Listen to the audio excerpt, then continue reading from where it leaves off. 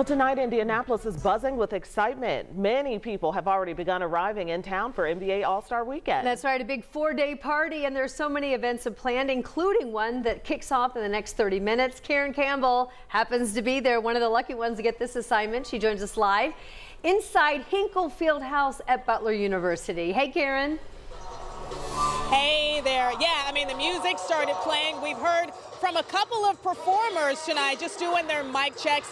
I can't tell you who it is because that's a surprise for fans to come in here. Now, in about 30 minutes, the doors will open for fans here inside Hinkle Fieldhouse for the Players Ball, Hoops, and Icon. This is the kickoff event for NBA All-Star Weekend. Now, we know that we are expected to see some retired and current NFL players and NBA players coming out to compete in a friendly competition here on the court. I mean, we're talking about a three-point challenge, dunk contest. I'm told, of course, there are lots of surprises for fans tonight. So we want to talk about this guest list. Justin Jefferson will be here, Terrell Owens, Keith Lee, and many more.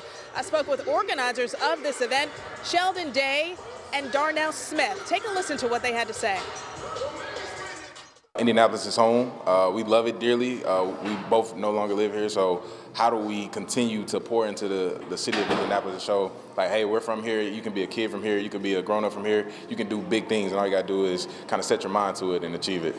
Yes, yes. And to add to that, man, like you said, I mean, Indianapolis means so much to us. Without Indianapolis, there's no Sheldon, there's no Darnell.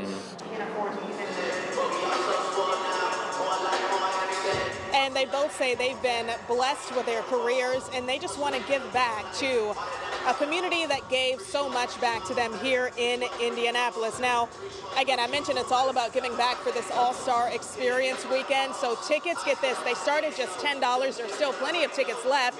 Again, doors open tonight for fans at 6 o'clock in about 30 minutes, and everything kicks off here inside Hinkle Fieldhouse at 7 o'clock. Back to you.